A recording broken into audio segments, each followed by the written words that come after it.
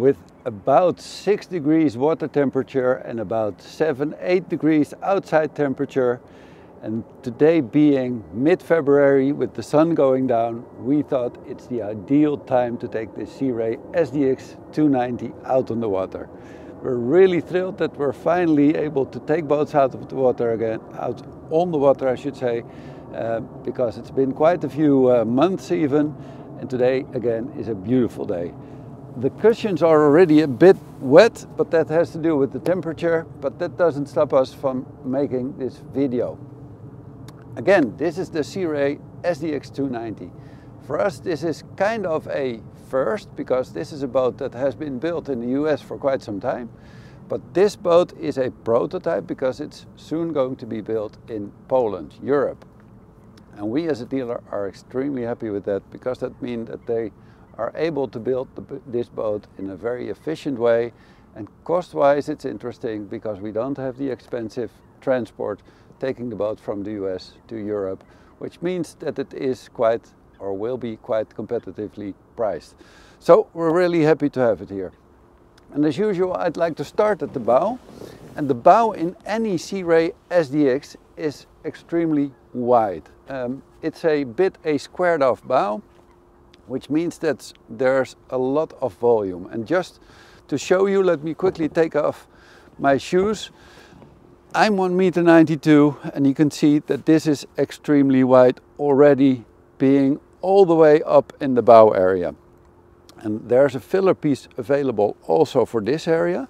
So you could imagine that this is a huge sunbed when you actually use them. And of course in the bow, this being a 29-footer, it is nice and very comfortable to have a proper anchor winch, which is right here. I'm still happy to see the Sea Ray logo engraved in the cleats. A beautiful Lumar stainless steel anchor.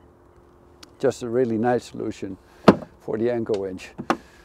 Proper hatches, proper hinges, all made out of stainless steel in the 316 quality, and non-skid all the way here, so you can use all this area to get on and off the boat when needed.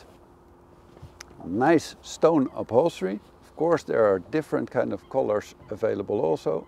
There's an ivory color, which is extremely nice and subtle. And also there's a, I'm thinking of the word, but a mocha colored upholstery, which a lot of people like also. But this again is the grey / stone upholstery. There's a place to fit a table also, which is right here.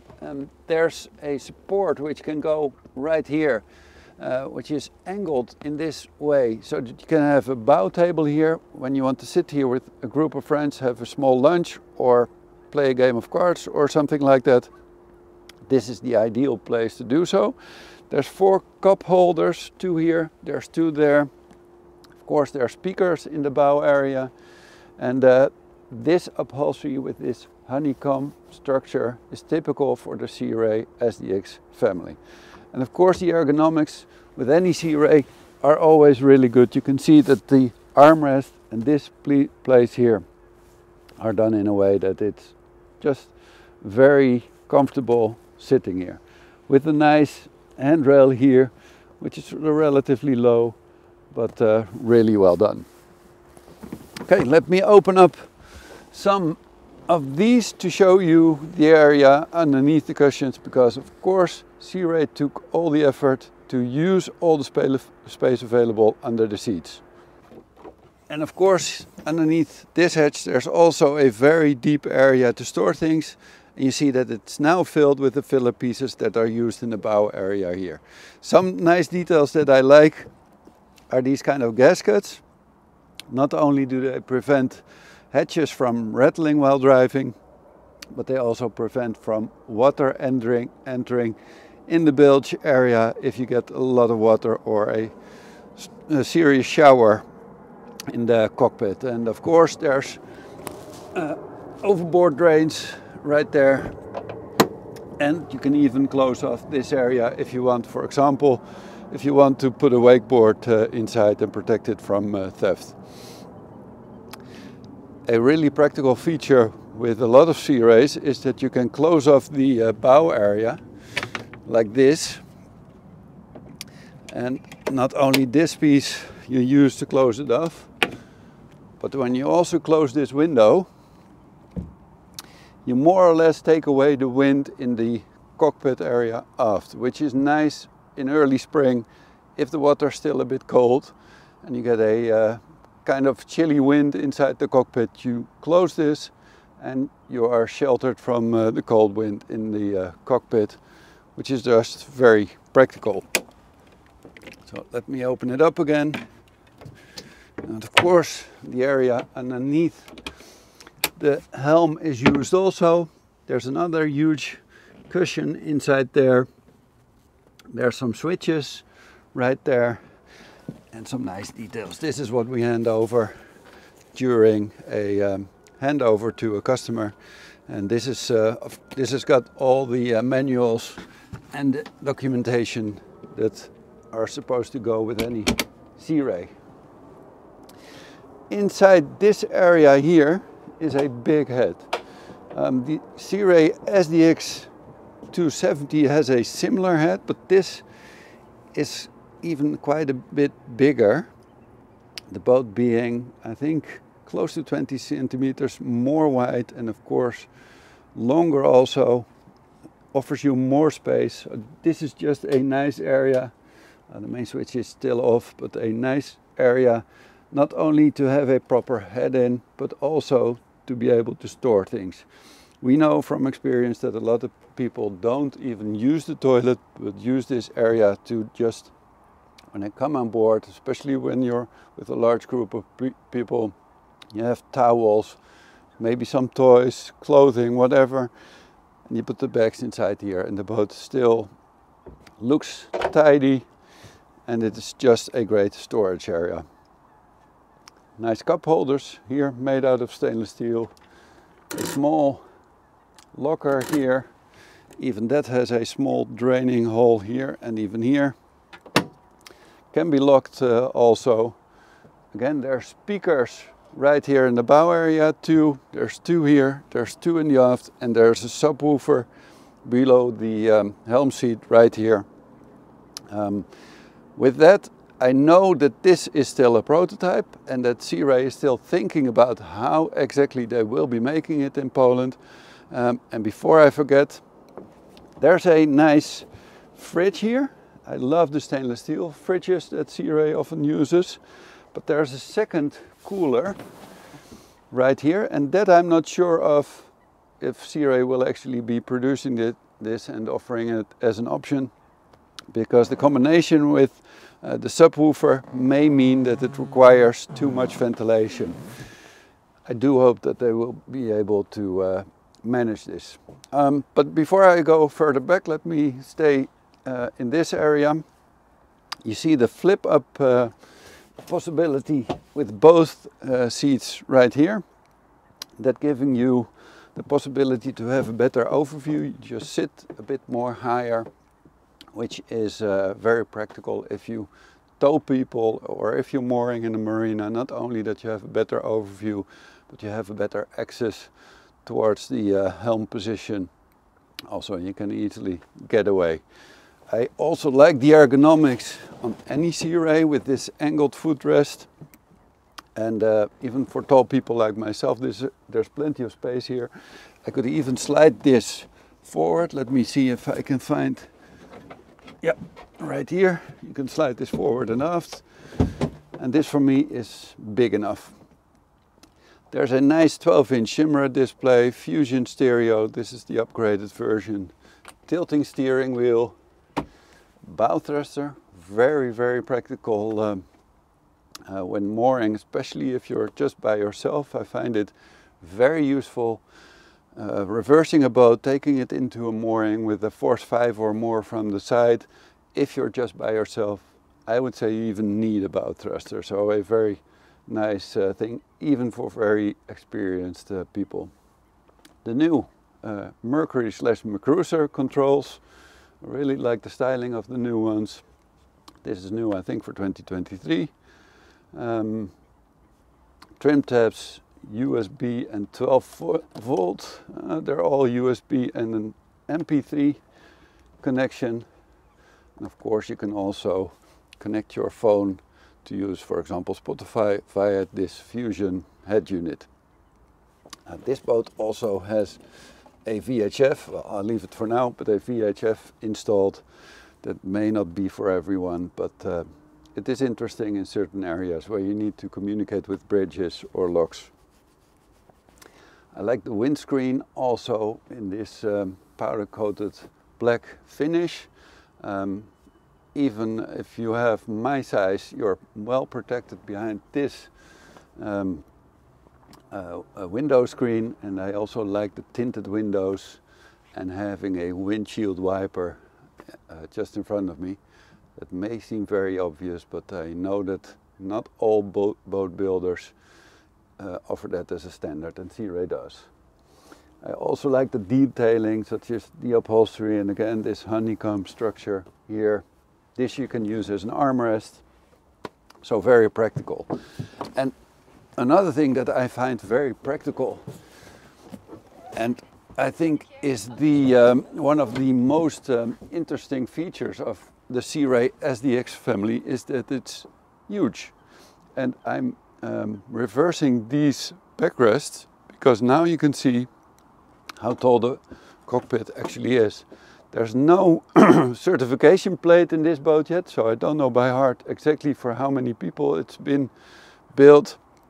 But you can imagine that even with 2-3 families, you could easily enjoy a great day on the water in this huge cockpit area. I really love this. This looks just like loads of fun. A nice teak table with the Sea Ray logo built in, and these cutouts more or less to put your drinks. And not only that, this can of course turn in different directions. This you can also use as a grab on, and there's different ways of holding yourself. I mean, look at the number of handrails. There are 2 here, there. There's plenty of places with this also to hang on to in rougher conditions. And this table now has been installed on this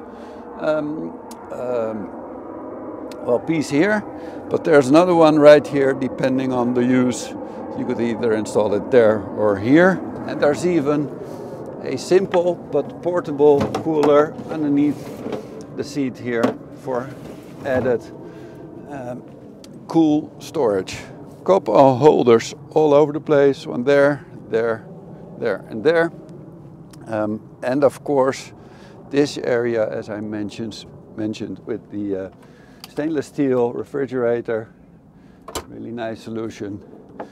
And a tab here to rinse a cup or wash your hands. And this can be offered as an option as a grill. I'm personally not always in favor of using this electric grill because you need power obviously, and what I would like is on a beautiful day such as today, but with a slightly higher temperature, being able to cook something here. So I would recommend using something like a portable barbecue or something similar.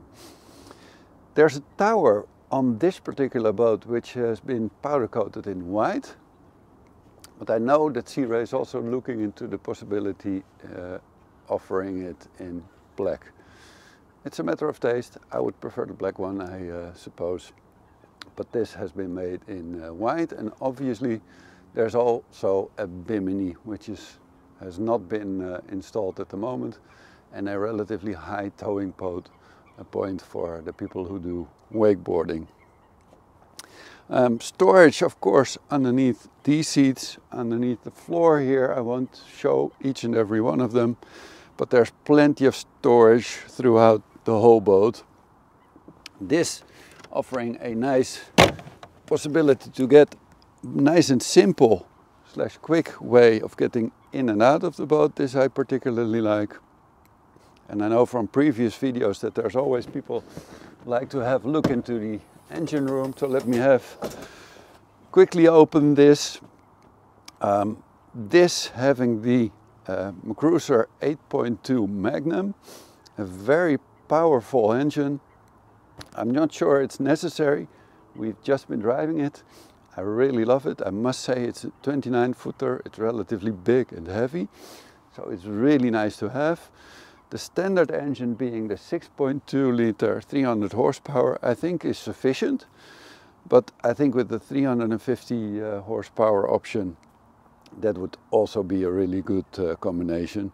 And as you are used to by, well, with the Sea Ray, there's always good gas struts, so it's easy to open this engine room lid.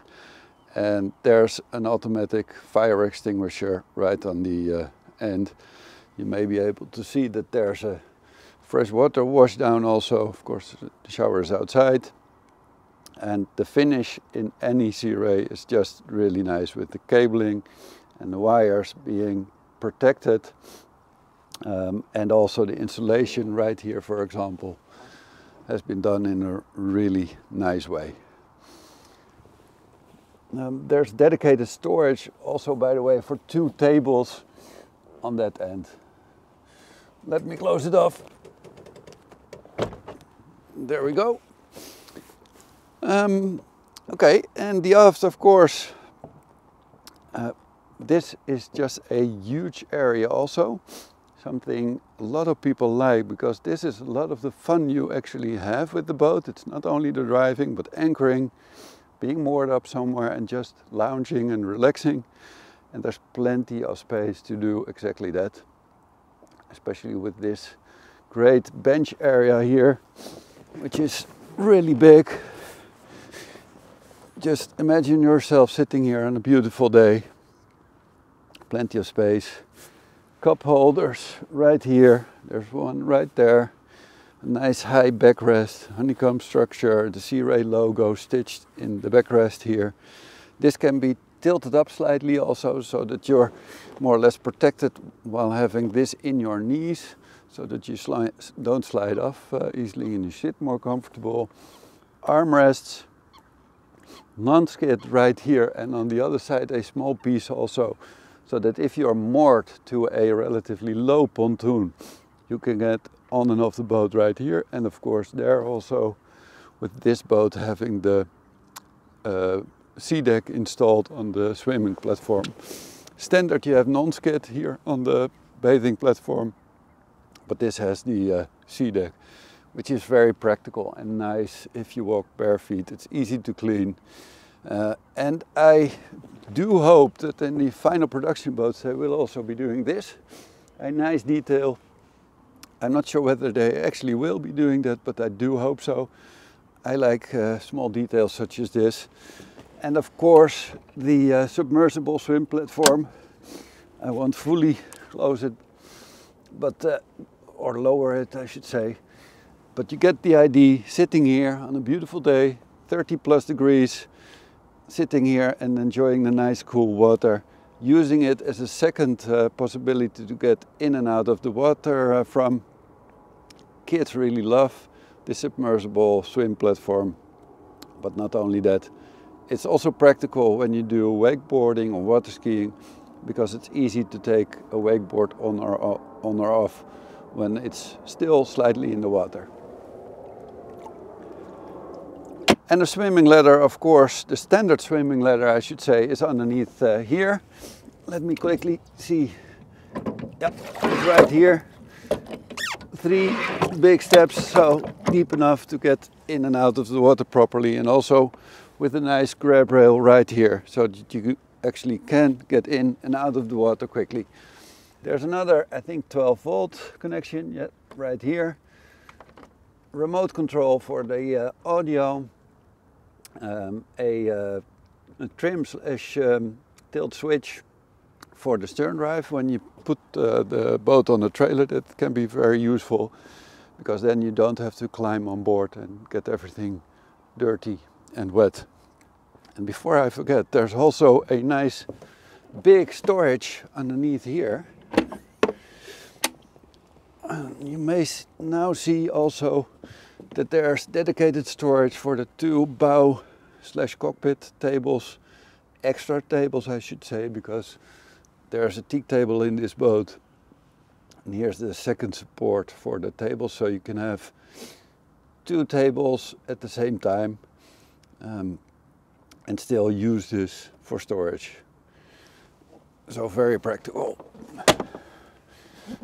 And you see, this was the angled knee support, I should say.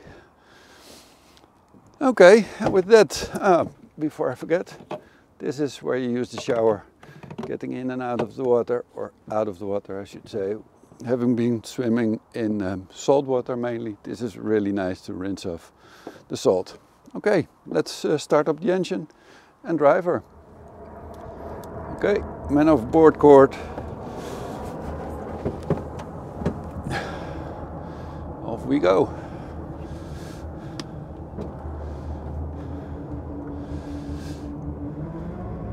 So I just put her in gear.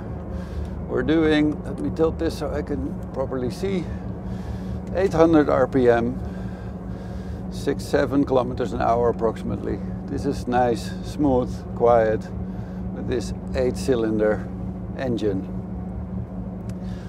This being the Simrad 12-inch display, I really like these because they offer plenty of possibilities to see whatever you want to see. There's no card, SD card installed, but like this you get the idea that you can also actually use a,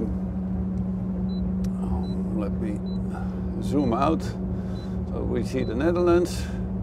Again, there's no chart installed at the moment, but you get the idea.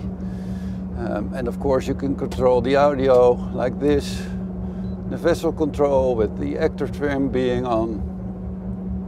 I really like these screens, not only because they give you a good overview, but also because they're easy to use. Let me put her on the engine gauges again. We still have 200 liters of fuel, should give us plenty of time to take this boat out for a quick spin. Doing 1100, 1200 RPM. 10 kilometers an hour. This would be a speed in a lot of canals and rivers in the Netherlands. We're getting a bit of moisture on the windows, with this being about the time that the sun has gone down, but still it's beautiful. I love being out on the water, even though it's relatively cold, but it's great. System okay, it says 14.3 volts. 1400, 1500 RPM, 12 kilometers an hour. And let me just take her up to plane.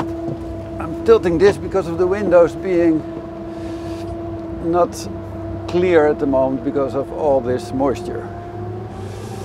Off we go.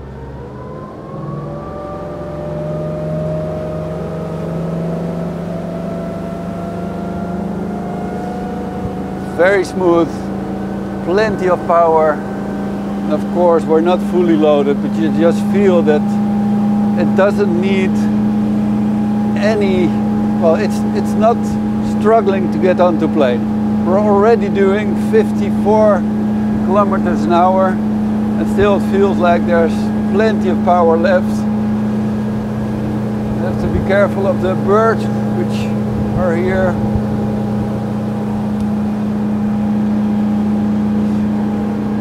Yep, 55 kilometers an hour. Let me also take some turns.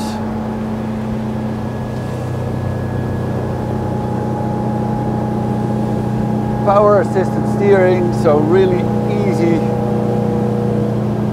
in turns, just like this. Just feels very reliable and smooth. Active trim, so I don't need to worry about trimming the stern drive.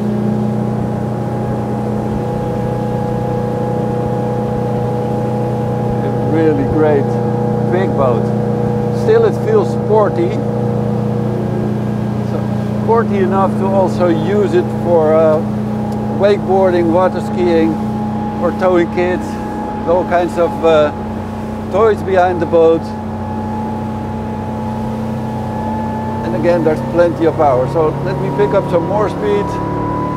65. 4,600 RPM, 74 kilometers an hour.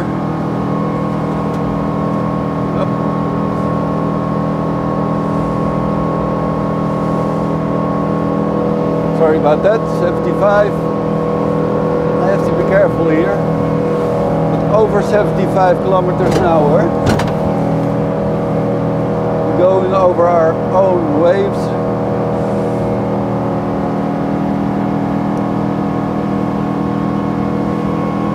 75 kilometers an hour, which is really fast for a boat this size.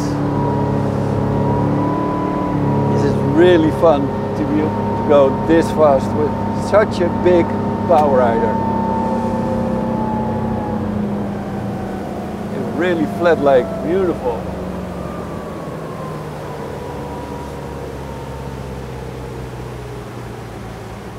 So, here we are again. All fresh, but it's been so much fun driving this boat. So that's it for this Sea Ray SDX 290. Thank you again for watching. We'll be making other videos on other Sea Rays and other boats, so please keep on following our channel. But thank you for watching. See you next time.